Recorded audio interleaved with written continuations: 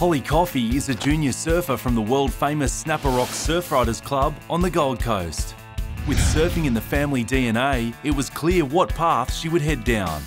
There's 7 of us and we've just grown up at the beach, surfing and travelling like our whole lives. We just wanted to go and spend time with our children and have as much fun as we possibly can with them, and it's been an absolute ball.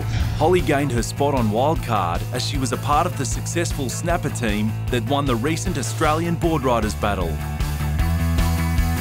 Holly's put a great deal of dedication into her surfing. It's been her main focus, and she's foregone a lot of other things to succeed at it. That success saw her spend a week at the Hurley Surfing Australia High Performance Centre under the stewardship of Lane Beachley, Andy King and Dr. Jeremy Shepherd.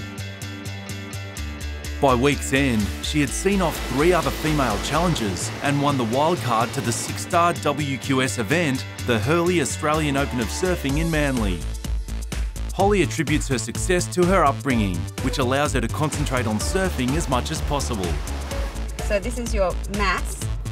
To be homeschooled has just been so amazing. Just put it into my schedule really easily.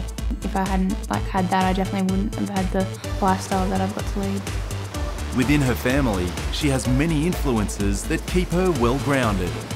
Holly and I have a really good relationship.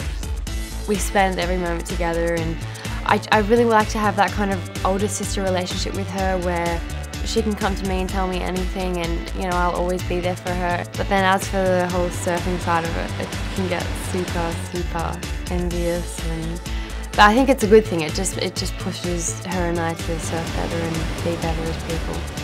At the Hurley Australian Open of Surfing in Manly, she didn't rise above the challenge of the 3rd round. But there is no doubt the name Holly Coffey will be around for many years to come. It's not anyone else's dream, it's her dream.